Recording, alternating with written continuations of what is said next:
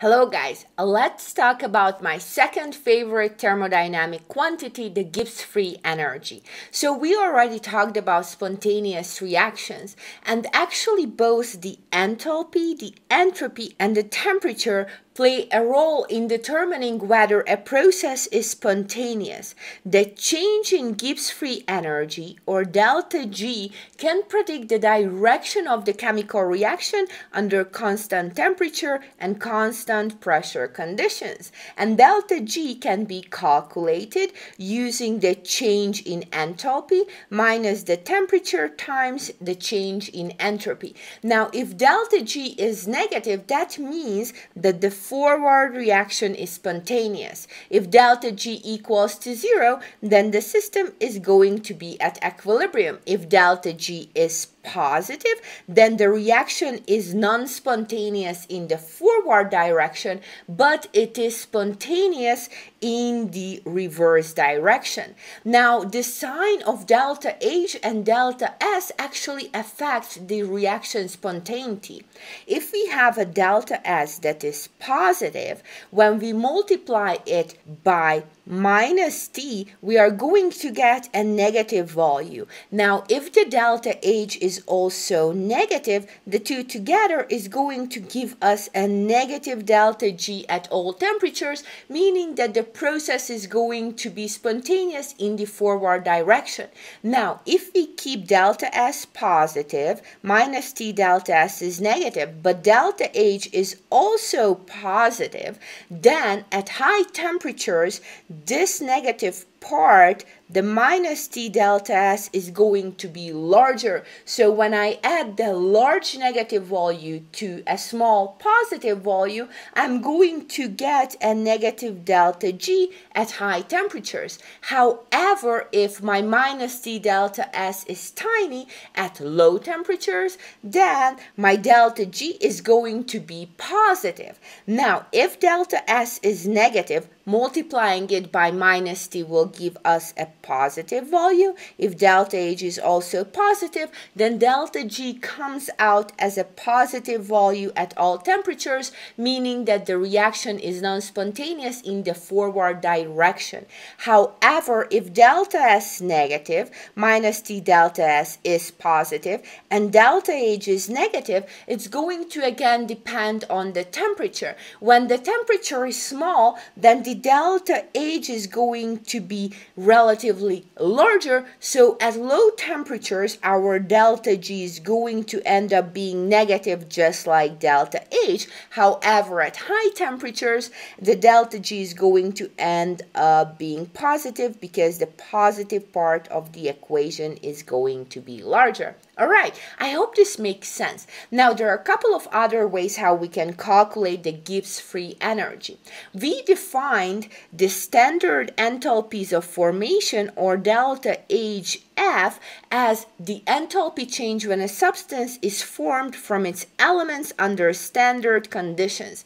Now, similarly, we can define the standard free energies of formation, or delta GF standard, for a substance as the free energy change for its formation from its elements under standard conditions. Now, just for the standard heats of formation, the free energies of elements in their standard states are also equal to 0. And we can use the same formula, substituting the delta H formations for delta G formations, so the Gibbs free energies here. And also we can calculate the change in Gibbs free energy under standard conditions if we use standard enthalpy change and standard entropy change. Now, under any condition, standard or non-standard, the free energy change can be calculated from the standard free energy change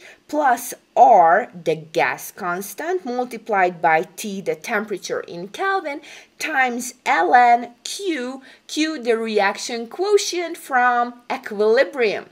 So at equilibrium, Q, the reaction quotient, actually equals to the equilibrium constant, and delta G is equals to 0, which we learned on the previous slide. So delta G becomes 0, and RT ln Q can be replaced by a K because we are at equilibrium, so we can use the equilibrium constant. From here, rearranging the equation, we can always calculate the standard change in Gibbs energy by minus RT ln K, where again R is going to be our gas constant, T is going to be our temperature in Kelvin, and ln is the natural logarithm of the equilibrium constant. Now let's do a practice problem. Let's calculate the free energy change for the following reaction at 300 and 600 kelvins.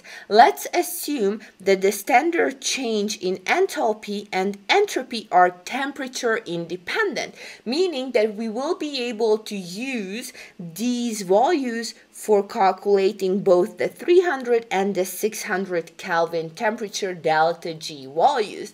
Now let's look at the table that we used on the first slide. When we have a negative entropy value and the negative enthalpy value, we expect to have a delta G, which is negative at low temperatures and positive at high temperatures. So let's check that. Let's start with a 300 Kelvin delta G calculation. So delta G equals delta H, which is here minus 92.38 kilojoules minus the temperature, which is 300 Kelvin, multiplied by the change in entropy, which is minus 198.3 joules per Kelvin. Now you can see that we have kilojoules and joules here. So let's convert the joules into kilojoules. So we need to multiply this by joules, kilojoules on top. 1 kilojoule is 1000 joule. And let's double check the units. The kelvins will cancel out, the joules will cancel out, so I'm going to end up with kilojoules. And when you do this calculation, you are going to get minus 32.9. Okay, so that fits because I have a lower temperature and I expected a negative delta G value, which means that my reaction is going to be spontaneous in the forward direction. Now what happens at 600 Kelvin? So here delta G equals to again minus 92.38 kilojoules minus 600 Kelvin multiplied by minus 198.3 joules per Kelvin multiplied by the conversion factor. Okay, so let's double check the units. Kelvins will cancel out, joules will cancel out, we end up with kilojoules, and if you do this calculation, you are going to get 26.6 kilojoules, which fits because this is indeed a positive value for the delta G, which means that at high temperatures, the formation of ammonia in this reaction, which is the so-called Haber process, is going to be spontaneous in the reverse direction. All right, I hope this makes sense. See you in the next video.